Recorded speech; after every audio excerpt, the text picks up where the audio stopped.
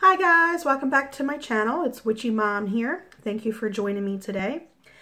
Today I wanted to kind of go through some different herbs that we kind of have laying around the house, usually. And it's usually stuff that we cook with that we have laying around the house. So a few things that I want to show you. I want to show you some herbs that you have around the house. If not all of these, I know you at least have a few. And kind of like what they can do or their meaning behind them. So the first thing I want to show you is basil. Now, you usually have basils because you can make lots of soups with it, lots of stews. And that is right here, basil, my generic brand. And this is just something that you get in the herbs in your grocery store. And it works just as good as you would growing it. Your own or what have you. It's easier and it's a little bit cheaper. Basil is good for banishing. It's good for balance in your life. It's good for business. If you need maybe your business is slacking a little bit and you want like a little bump. This is good for business, and it's also good for clarity, to bring in clarity into your life. So this is basil. The next thing I want to do, now not everybody tends to have the flowers, but, and that's chamomile, which is what we have in this jar here. And I've shown chamomile in another video. And kind of looks like a little flower right here. I don't know if you can really see that well. Now, if you don't have the flowers, you can substitute stuff, I think from like maybe chamomile tea. If you want to put like a baggie in your tub and kind of relax, I mean, it can work that way too, especially if it's caffeine free. But chamomile is good for anxiety. I mean, I've talked about that too. You can put that in like different bath salts. And, sorry, I'm trying to fix my camera.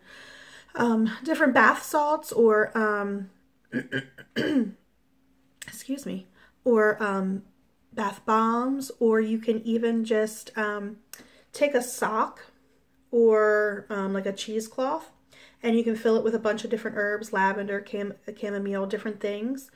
And kind of tie it at the top, double knot it, or put a rubber band in there. And then take that sock or that cheesecloth and throw it in your tub. Let it soak in there for about 10 minutes. As hot as the water can be. And then, because it'll cool down by the time you get in there. And then you get in there and it kind of does kind of what a tea bag does. And it lets the herbs and stuff seep into the tub without having all the herby, crusty stuff, you know, in there and get caught in your drain or just kind of make your, you know, tub messier. So that works too. But chamomile is good for anxiety. It's good for creativity. It's good for if you want, if you're trying to do dream work, and it's good for that. Maybe drink a little bit before you go to bed, or make yourself a little satchel that you put underneath of your pillow. There's different ways that you can go about it, but it's good for dream work. It's also good for healing. If you're feeling sick, a lot of people like to take chamomile tea.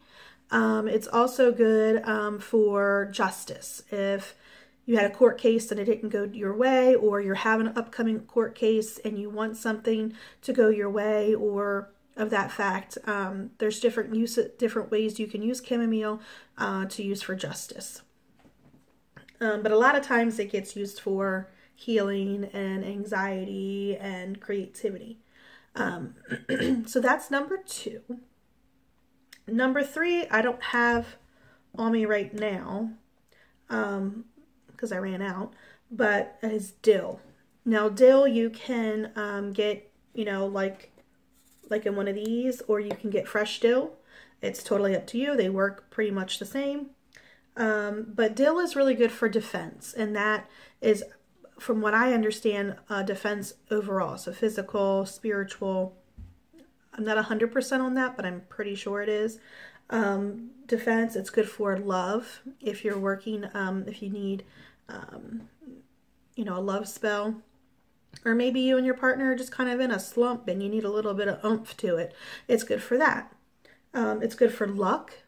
If you know, maybe want to take a little deal and put it in your pocket when you go to Las Vegas or something, you know, you might do good. And it's also good for money spells, bringing in money, using it for money spells. The next thing is garlic, and I just ran out of garlic too. I just used it all last night in my dish that I made. But you can use garlic cloves, minced garlic. You could use dry garlic. You can use the powder garlic, which is what gets commonly used for us because that's usually what we have a lot in common. But not only can you use garlic for the things that I'm going to say, but garlic is really good for little tinctures that people make, like little oil tinctures with different herbs. Like say you have an earache. Well, I know garlic is one thing that you can put in a tincture that kind of helps with earaches. But garlic is good for communication. If you are lacking in communication, or maybe you want to communicate with a spirit or a God that you are praying to. It's good for protection. Now, the protection that it usually gets mostly used for is theft and travel, like if you're out traveling and, you know, protection and that sort. And it's also good for banishing. You know, think of vampires. I'm just kidding. But that's what garlic, some common uses for garlic. Now, all the herbs that I'm talking about have a lot of different things that they're used for. I'm just naming a few. I'm just naming kind of like the top uses, but there's plenty of different uses for them. There's plenty of different varieties, different ways to use them. The next is peppermint, and I don't have any peppermint on me either, but peppermint, and again, peppermint tea. Peppermint is good for awareness. It's good for if you have a challenge and you want to get over this challenge. It's good to add peppermint to whatever spell that you're working with. And it's also good for change. If you are trying to do a road opener spell, or you're just looking for, say you just got out of a bad situation and you're trying to do change for the better, you know, this is something, peppermint is good to add to those spells or workings. Not only that, but I like the way it smells. The next thing is we have rosemary. Here it is. I kind of like the way rosemary smells. It's really kind of fresh. I don't know. I just like it. But this is usually common. I mean, again, with the basil, you have rosemary. Goes good with some chicken and stews and all that sort. But rosemary is good for heartbreak. If you had someone pass away that you loved, if you just got broken up with, or things of that nature, this is something really good to add to a spell or to use.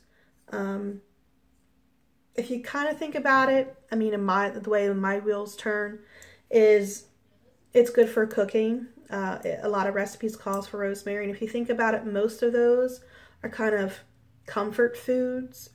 So if you kind of look at rosemary, using it in a lot of comfort foods, I mean, there's kind of your key right there, like comfort. It's also good for increasing your intuition. If you want to work on your inner intuition and kind of work on that, this is something good to use. This is also good for protection. Now, as garlic had protection for theft and travel, rosemary is good for psychic or spiritual protection. So if you make yourself a witch's bottle, which I'll eventually do and show you guys, but if you make a witch's bottle or a witch's ball, and you want to use something, you want to make a protection one for spiritual and psychic, rosemary is something that you definitely want to add to that. the next one we have is thyme. I know most people have thyme. Here it is in all its glory. Thyme is really good for grief. For grief. Oh my goodness. For grief. It's good for growth. You want to grow as a person. Maybe you've had made some bad choices in your life, and you're looking to grow into a new you, for change. I mean, you could add the thyme for growth, and then you could add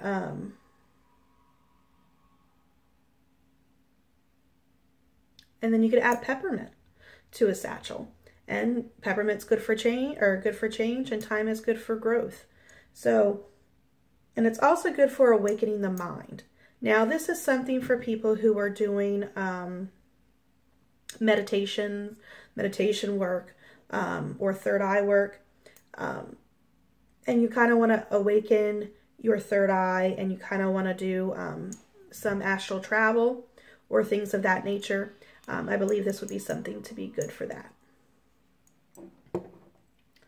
Now, the very last thing I have, now we usually have some sort of this herb laying around, and that is cinnamon. Now, in here I have cinnamon sticks, but you can have the cinnamon powder that you would put like to make French toast. That works. But this is just what I had laying around. I also have the powder, but I have this right in here with our herbs. And cinnamon not only smells good, but it also is good for attraction. So say you want to do, now attraction can be different things. You want to attract money, you want to attract a lover, you want to attract luck. You know, it can work many ways, so it really depends on what you're looking for. But attraction is one thing that it can be used for. Defense. If you are, this would be something good to put in a protection. And since it's defense, it could go into any kind of protection spell. I mean, I believe. I mean, I would. It's good to help with desire. Maybe trying to find out what you did. Now, when you say desire, a lot of people think, oh, love spells and, that kind of thing. But desire can mean a lot of different things. It can mean your desire to find a job, your desire to grow, your desire to do a lot of different things. Not just anything, not just love. But this is good for that. And then again, dream work. Again, chamomile and cinnamon, they both help with dream work. And it just smells really good. It just makes your house smell good. If you ever, like in the winter time, and you don't want to use your wax burning pot or light a candle, you can always take a little pot of boiling water and then stick 1 or 2 sticks in there and have it kind of simmer a little bit. I mean, and it will just, it would just make your room smell wonderful. So those are just some common things. Now, I'm sure there's plenty of other things, but I just wanted to have like the top 10 that we kind of use a lot, and show you some of those things. And like I said, I didn't have any dill and I didn't have any garlic or peppermint at this time. But those are some things that you could use to every day.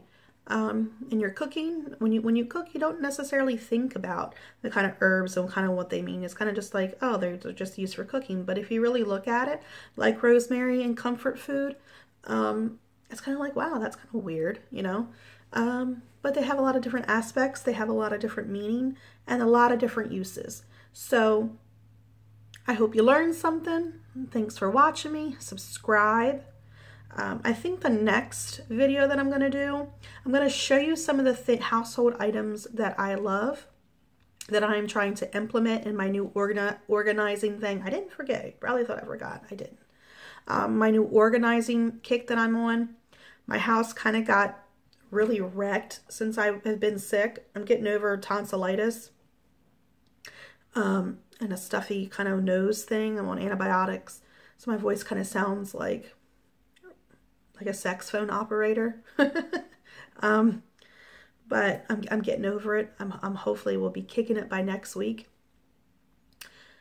And if you notice my eyebrows, now I am not a makeup person, and this is totally off topic, but when I was in school, it was literally so simple to do your makeup. You had mascara, eyeliner, and maybe some eyeshadow. Now, usually when you did eyeshadow, it was all one color. It's not this whole put in your crease. You have this color, and then you have the highlight around your brow bone. It was none of that stuff, and maybe some chapstick or some lip gloss. And if you were really into makeup, you wore foundation. But that was pretty much it. Now it's like you gotta contour, and you gotta have the highlight, and you gotta have the filled in eyebrows, and you gotta have like the eyes that just are like smoky and all that stuff. It is crazy the kind of stuff that they do, like just for everyday makeup. It's kind of like, whoa. So I am trying my best to try to like kick my makeup stuff up a notch.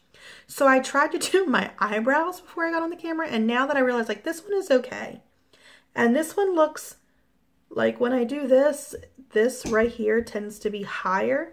So I think this eyebrow, like I made higher than this one. And I know they're not supposed to be twins. They're supposed to be sisters, so they say.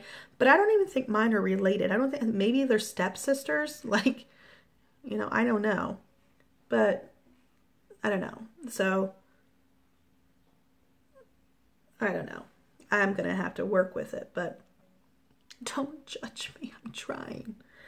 Maybe one day I'll have a get ready with me, and you can see how horrible I am at putting makeup on anymore. But anyway, that's besides the point. So thanks for joining me, and I will see you next time. Bye-bye.